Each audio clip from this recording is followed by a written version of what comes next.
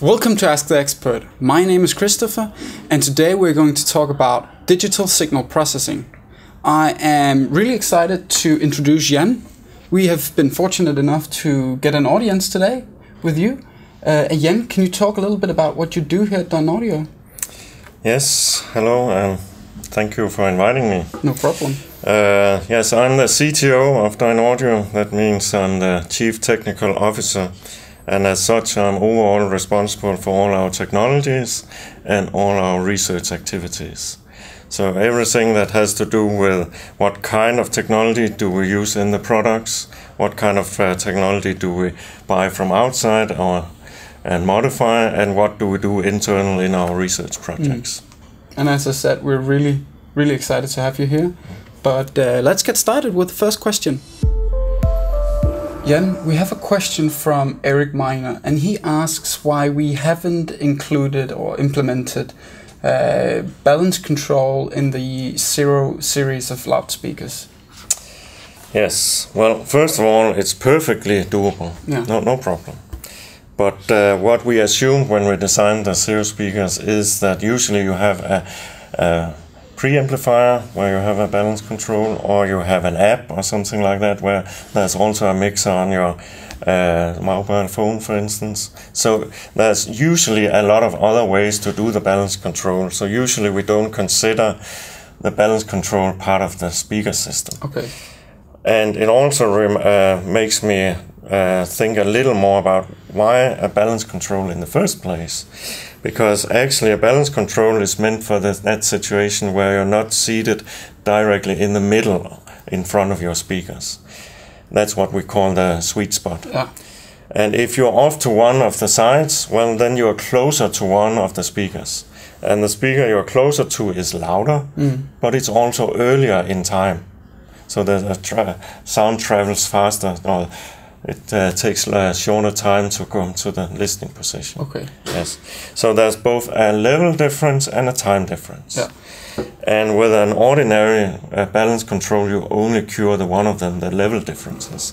And since our human brain actually uses both the time difference and the level difference in different frequency bands to figure out where is the sound image, then you only cure part of it. Okay. So I would say that if we were to actually implement such a balance control in the Zero series or other of our loudspeakers, we would certainly do a better job. So we'll do a more advanced balance control where we actually cure both the level difference and the time difference. Yeah. Just do it right.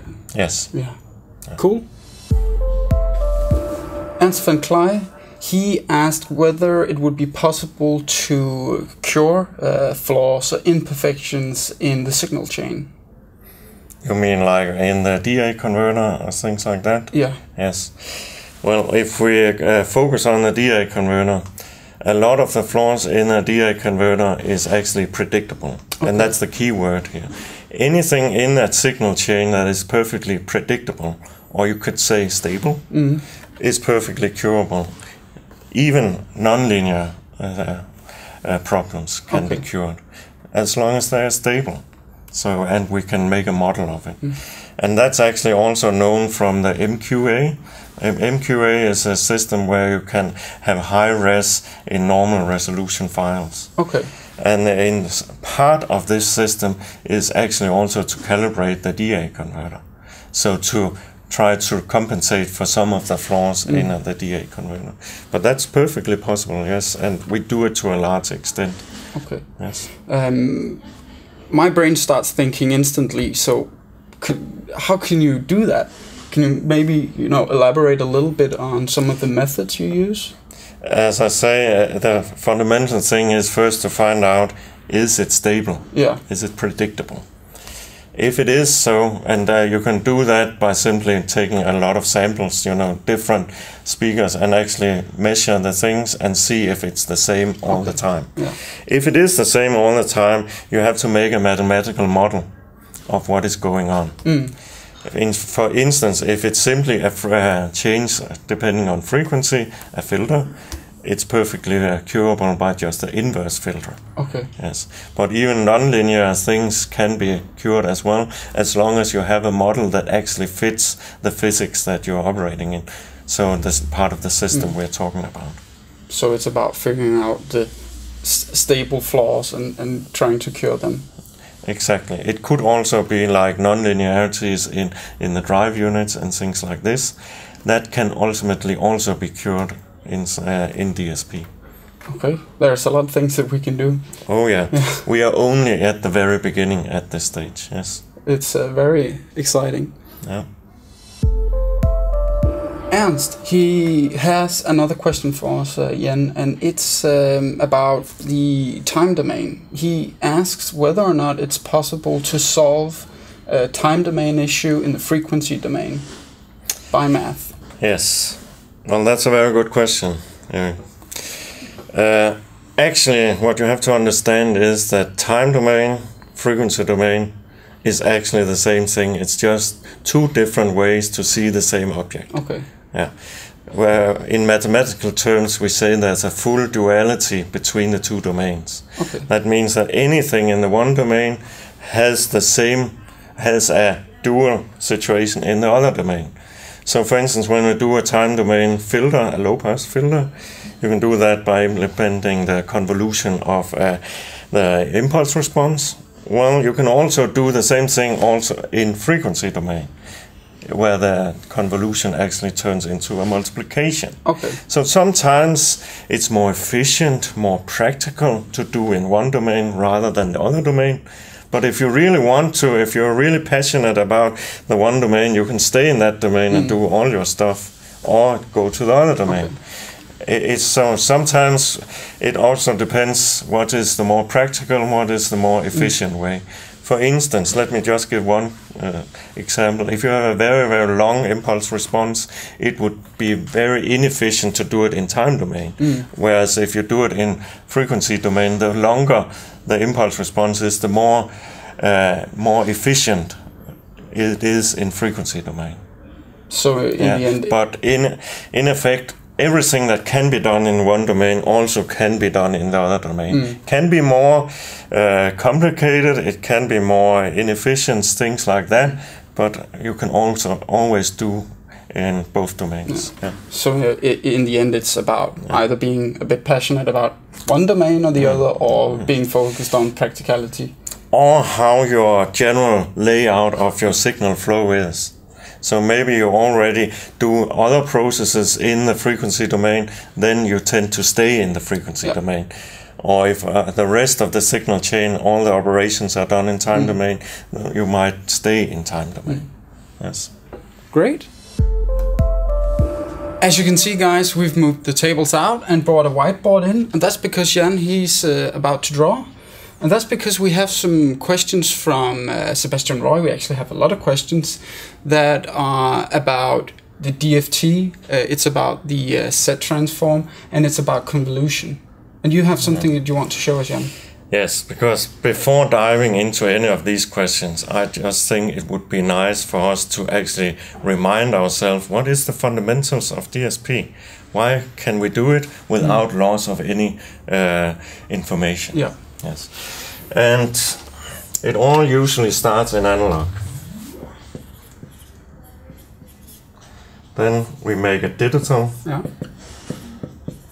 do the DSP and digital domain, and then usually we go back to analog,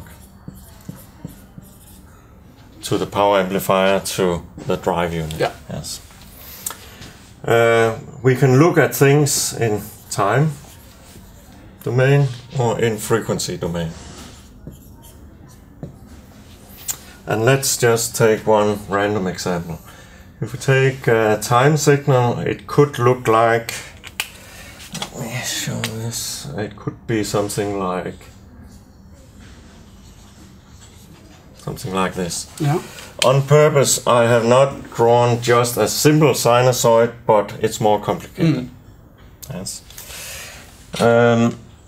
If you take this signal into the frequency domain, then in frequency domain it looks like this, where in the middle usually you have the 0 hertz. Yeah.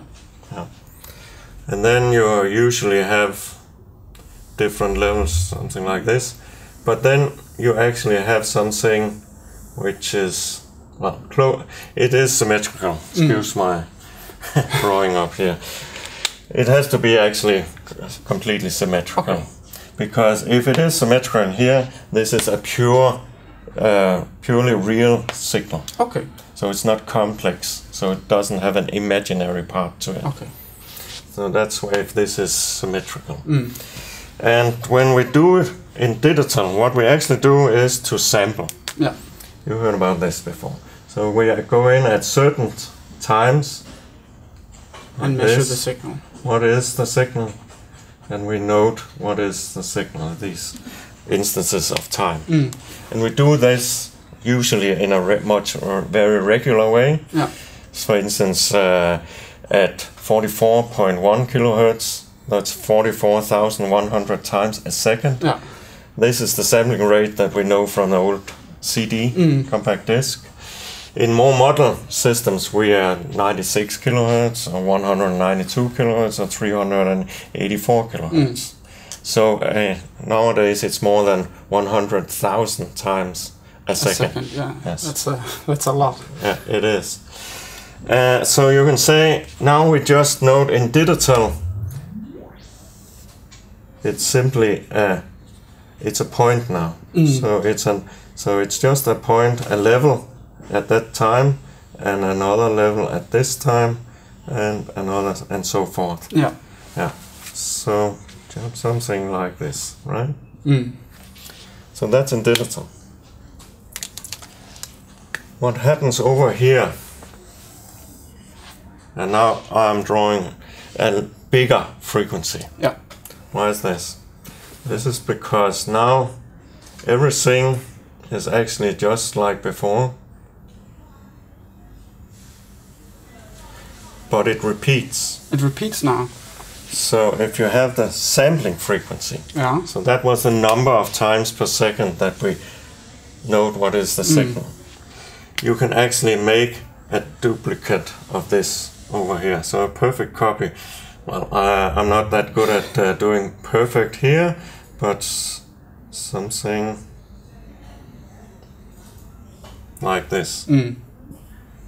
So for every sampling frequency, actually to infinity, so it continues up and down as well. We get duplicates. Yeah.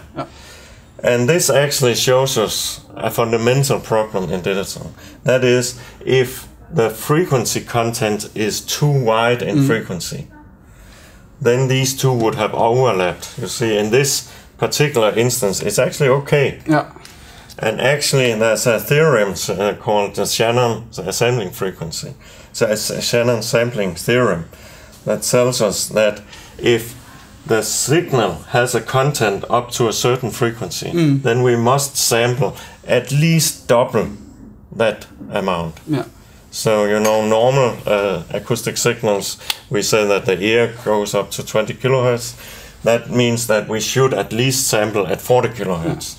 This is led to the CD standard of 44.1. Okay, and that's to retain detail in the recording? Well, let me go on, because what usually happens is that we then apply a low-pass filter to make sure that there's no frequency content above the Nyquist frequency. Okay. This frequency is actually called the Nyquist frequency, whereas the sampling rate is also called the Nyquist rate. Okay. And the Nyquist rate has to be at least double that of the Nyquist frequency. Okay. And with a low-pass filter, we make sure that the signal is contained below the Nyquist frequency. Yes.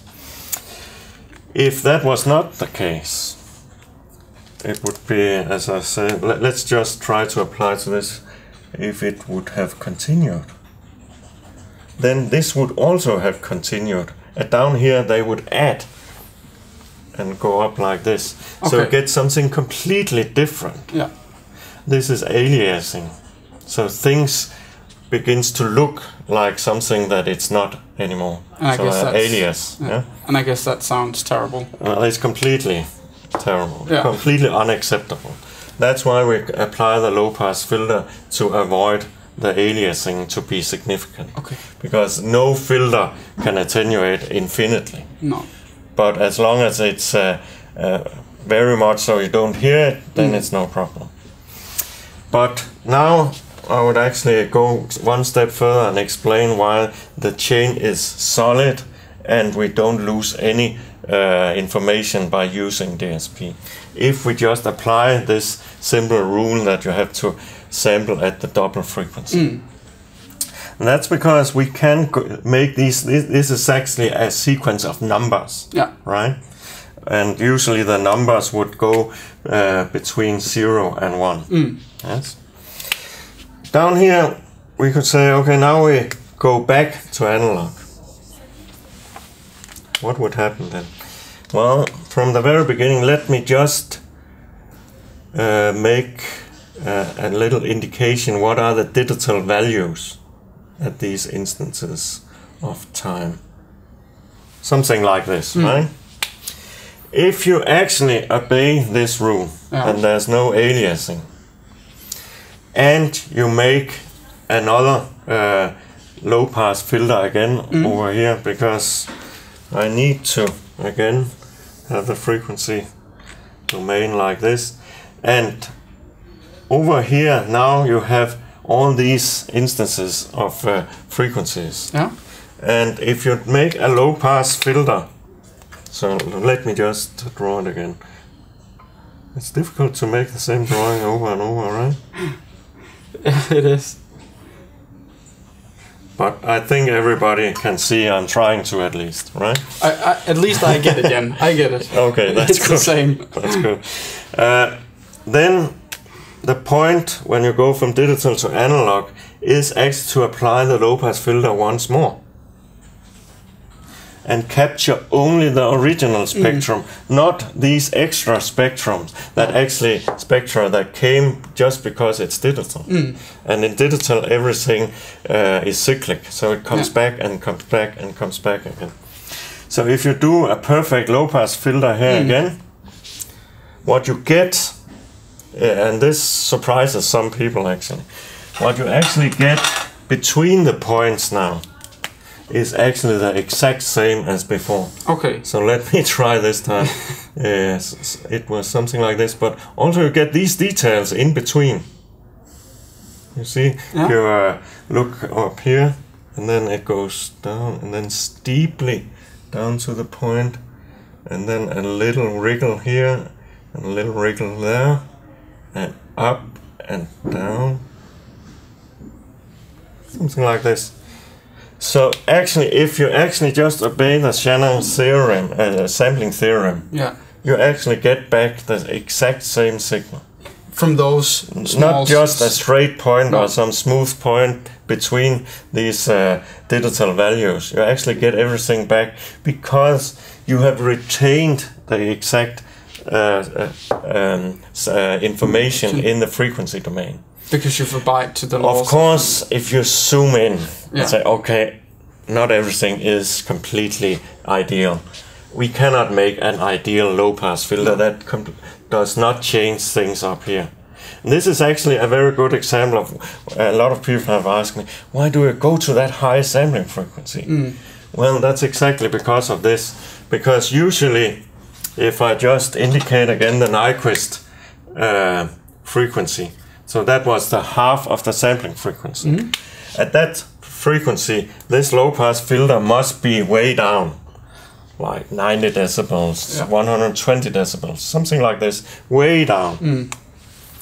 But on the other hand, it must continue long enough that it doesn't alter the original music. So if, for instance, at an old-fashioned like a CD player, you have signals up to 20 kilohertz.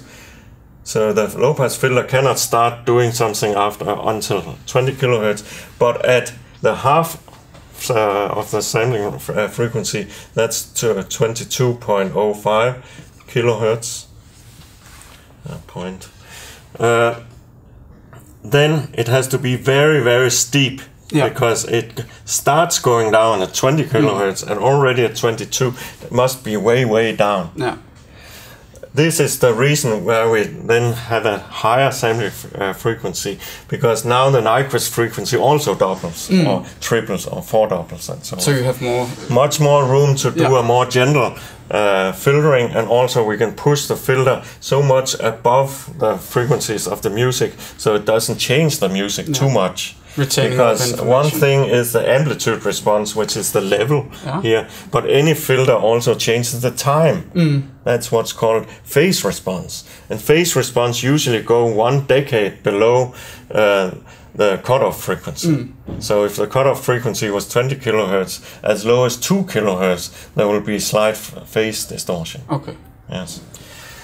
But I think all of this points to, or actually explains much better, how can you make a perfect copy? Because once you get into the digital domain, everything can be copied completely, because it's numbers. It's easy to copy a number, it's a series of numbers, than as you saw when I was trying to do the drawing. It's difficult to do a perfect copy of an analog signal, right? Exactly. Yes. Yes. And it's way easier to copy a zero. Yes, and this is why once we are in the digital, we can do as many copies as we like and do full control. Yes. Yes. And the surprising thing is that if we really do it the right way, we can actually get all the details back, not just like straight lines between the sampling points. Yes. Yeah, because that surprised me a bit, right? Yeah. How can you go from that to, you know, retaining all of the curves and all of the small dips and... Yeah, but that's the information that is found in this figure. Yeah. All the information here was the same as up here. And up here was the frequency content of the whole signal. Of the whole signal. With all these wrinkles and stuff. Exactly. Yes. So it's to the extent that this spectrum is the same as below here, then an analog to digital to analog again can be perfect. So it's all a matter of doing it the right way and having full control. Yeah, that's impressive. Guys, we are fast approaching the end of today's episode. As you can see, we've only started to dip our toes in this topic, and I think there's a lot more to say. Well, actually, to be honest, I'm more than eager to come back and tell much more about what DSP can do, because it's a multitude of possibilities. It's only the sky's the limit, really. And there's so much more, and I think we just covered the very basics of why DSP has a home in high-performance audio. Yeah, and it's been a pleasure to have you on, Jan. We've tried something new with the whiteboard today, and I really look forward to doing that again. Thank you guys for all of the great questions that we got. It's been a pleasure to host this episode. Thank you.